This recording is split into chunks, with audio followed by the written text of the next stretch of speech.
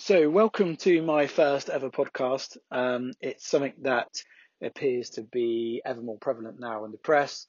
I think the US market's found that the podcast world is really starting to take off. So, as always, trying to be ahead of the game slightly. It seems that many people now are on YouTube, Instagram, Facebook, which is great. And I am too. We are too as a company. But I thought it would be a good experience to try and do a podcast, get a few things online. There's lots to talk about when you're a boat broker, and thought I'd give it a go. So in this first episode, what I wanted to do is just really have a quick chat about what I do and how I came to be in the boating industry. Whenever I sometimes chat to younger guys, they say, "Oh, how did you get into boating?" and this, that, and the other. And the truth is, I didn't decide to be a boat broker. It was something that I fell into, really. My father's always had a keen interest in Sunseekers and boats generally, which is great. I was very fortunate to have a number of boats as I was growing up, which is brilliant. So lots of great memories. And when I finished university at Exeter, I was asked by, at the time, dare I say, the local Fairline dealer, whether or not I would like to join them and start selling some boats, which I duly did, and had a year there working with a good team, got lots of experience, but it wasn't really what I wanted to do long term. So with my father's help, we approached at the time Sunseeker Sales Group, and we said to them, "There's no office for you guys down in the southwest. Would you consider it?" They said yes, and we opened an office shortly after, and this is back in 2006. So when I think now we're in 2020, that was a significantly long time ago, which is quite scary. During the first few years, I learned a lot. At the time, my direct boss was a chap called Paul Grange, and he's still in the marine industry now, but out in Asia. Great guy, learned a lot from him. And what I soon realised was that when you're selling boats, the paperwork is a lot more involved than perhaps I think many people realise. And that's something that I'd like to touch upon in later episodes. But I think really it's quite important that anyone that's listening to this that's either thinking about buying a boat or selling a boat really does take into account the level of severity of paperwork, something that we do, and it's a real key part of our business. So working with Sunseeker Sales Group was a great experience, and my first boat I sold was a Portofino 400, which I'll never forget. It was a good experience. The boat at the time was based down at Kingswear in Dartmouth. It was owned by a chap called Peter Watling, who's still around now, still see him occasionally. And we sold it to a really nice Irish family from Dublin, and lovely people, and they went on to buy a couple of other boats. The Portofino 400 was a great boat. Unfortunately, that boat was a little bit underpowered. It had the Volvo KD 42s, 230 horsepower. Great combination, but it did lose a bit of performance with those engines. But nonetheless, it was a good experience, and it got me onto the ladder with Sunseeker.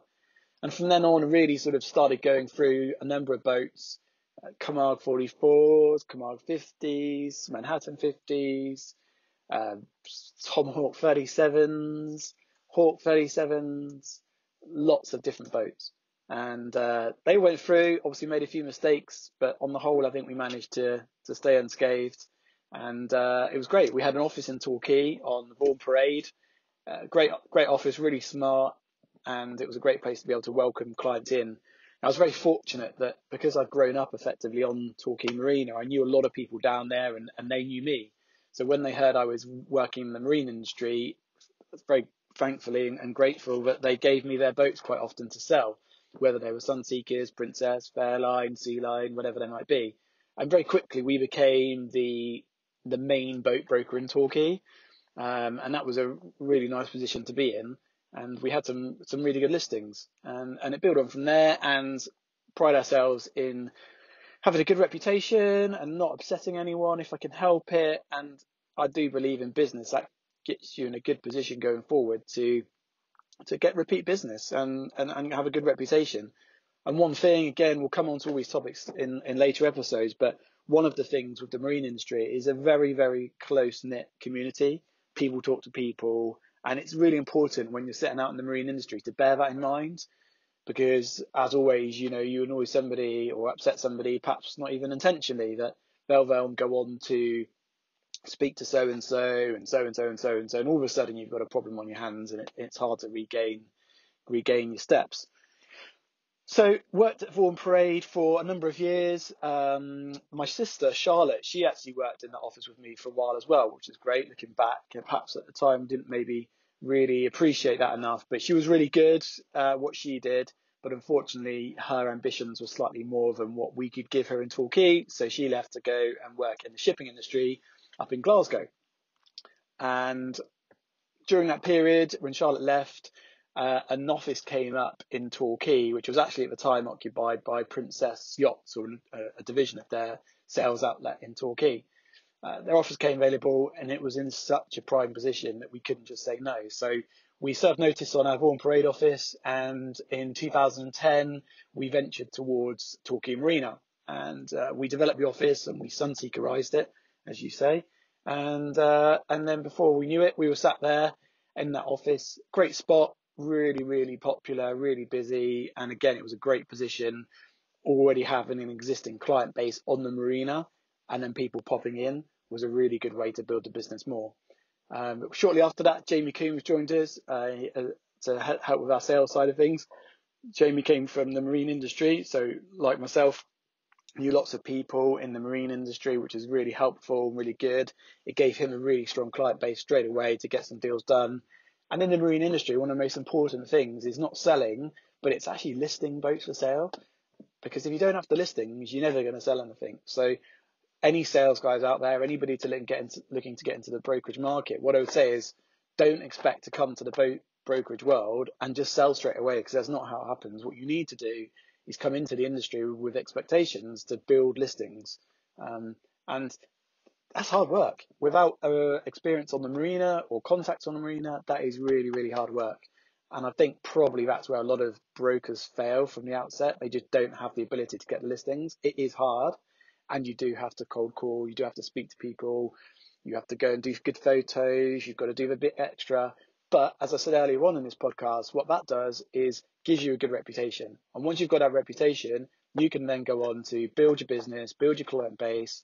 So-and-so speaks to so-and-so. And before you know it, you get yourself a 50, 60, 70-foot listing. And as much as the smaller boats are important, the bigger boats obviously can yield slightly higher revenues. And that's really exciting.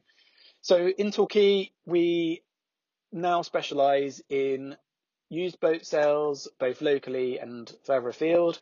We have our One Marine business, which is a division of Sunseeker Torquay Limited, and that brand allows us to sell non-Sunseeker product more effectively. It also gives us the ability to sell sailing boats. Now, I will be the first to say that I'm no sailor. Jamie is, and has lots of experience over the years boating all over the world in a race series, which is valuable, really. I don't have that experience, so any sailing boats, I don't try and pretend I know what I'm doing. I give them all to Jamie. And Torquay predominantly is a motorboat marina, but there are still, of course, sailing boats here, and we have sold a number of sailing boats in the last few years. That said, our day-to-day business and our backbone of what we do is most definitely motorboat sales. Now, I would love to say that we sell 50, 60, 80 foot, 100 boats all day long, but reality is we don't, and our business wouldn't survive on that model. So realistically, we have a broad selection of boats in Torquay, and we will sell anything if we've got a good enough paper trail. Now, I'm hinting there back to what I said earlier on in this podcast, how important the paperwork is. Now, with Sunseeker London Group, one of our prerequisites for any boat we sell is paperwork. The paperwork's got to be good. Now, if somebody comes to us in our office and they have a 25, 30,000 pound boat, and of course we'd like to help them sell it, but if they don't have that paperwork trail, it can be very hard. Now, we can look at it, and we know certain people that can help us to generate the paperwork that we need. We've got some great contacts at HMRC that will help us with sorting out tax advice and tax proof and validating that.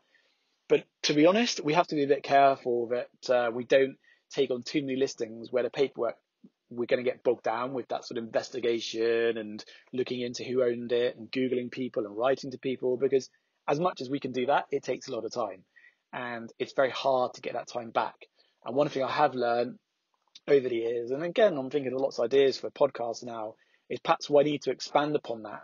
And when you first become a boat broker, you perhaps can go off on a tangent too much, and you need to be realistic as to what you're actually doing. You know, you're there to sell, and sometimes you do have to be a little bit cruel to be kind on the basis that you can't do everything. At the end of the day, if you're not making money for your company or for yourself, you're not going to have a job. So it is a business environment, and you have to be mindful of that. But going back to what I was saying on the listing side of it, we'll list everything from probably pretty much £25,000 upwards. Already this year, we've sold a boat that was 29,000. We've just completed on a boat that was 92,000.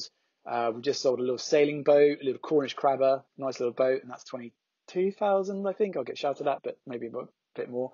But they've got great, all of those boats have got great paperwork history, and that's really, really important. Of course, our business can't survive on selling smaller boats. They're very important to us, but we do need those bigger boats. Now, last couple of weeks, we've transacted or contracted out on a San Remo 405 for a really nice chap who we've known now for a number of years, who boats in North Wales. We have also got a new Sunseeker in build. My colleague Jamie's got that deal done, which is going to be delivered later this year, 2020. And there'll be some exciting podcasts, I'm sure, coming up about that. And that's really exciting. We've also got an Axopar sold, an Axopar 37, which is staying local. And that's going to Dartmouth. Again, really nice chap. Never had boat before of that size. He's really excited, and I always like dealing with people that are really excited about their product and are nice to deal with. And as you can imagine, in any business, you get to deal with all manner of different types of people, and it's nice to deal with people that respect you for what you do, and I respect them for how successful they've been. And I always try and remember that, and the fact that anybody you're dealing with in buying a boat, whether it's £20,000 or £1 million or £10 million, they've been extremely fortunate and extremely successful. And they've been around the block a couple of times, so they know what they're looking for. They know what they're trying to do. And when I hear of people in the marine industry that are almost perhaps trying to pull the wool over people's eyes, I just think, what planet are you on, guys? You know, these guys are very, very successful businessmen. They know what they're doing. You know, don't be daft. So I do try and still that sort of in my mind. And I do like doing deals, whether it's, like I say, a £20,000 boat or a more expensive one. I do generally like to do the deals. But I'm rambling now, so I won't carry on too much. But what I want to try and do in this podcast is just give you an insight, perhaps a little bit of history to what I've done with regards to boat sales, some of the boats I've sold, some of the boats I haven't sold, and why I'd like to sell them. But I think that'd be quite interesting, and I'll try and give you as much information / background information as I can. If I give you too much, please let me know, drop me some comments, give me some feedback. If I don't give you enough information, equally let me know, but I will generally try and make it interesting.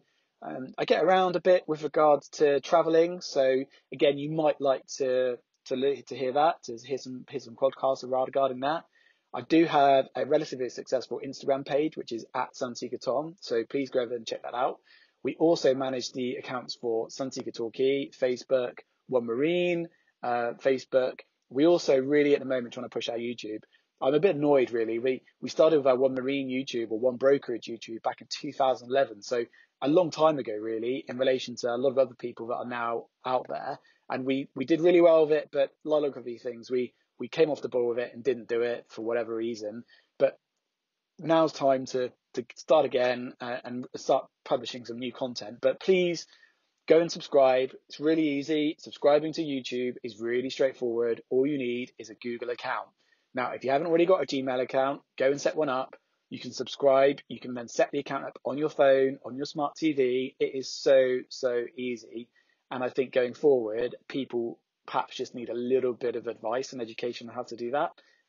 Loads more podcast ideas there straight away, but we can help you do that. But please have a listen.